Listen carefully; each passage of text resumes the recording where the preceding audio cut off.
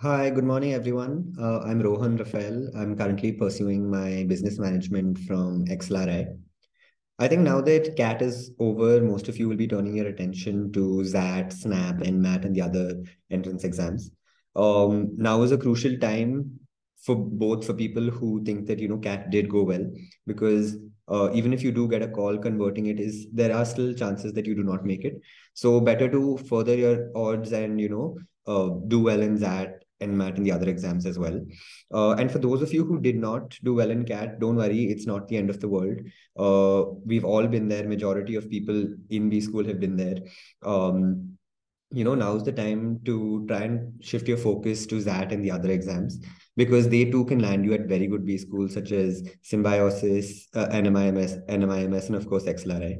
Um, uh, Before I leave you guys, a little bit how I approached these 4 to 5 weeks between CAT and XAT was primarily, giving a few mocks, of course, but getting uh, a hold of the decision-making section.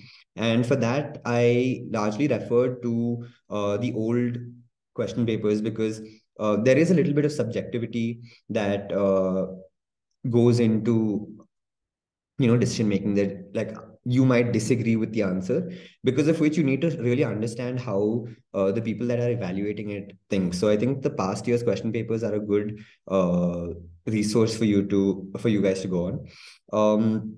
And before I leave you guys, just one something that stuck with me, and for those of you who didn't, for that CAT didn't go too well, someone mentioned to me while I was prepping that you prepare for CAT and XAT and the other exams, like, everything is riding on that.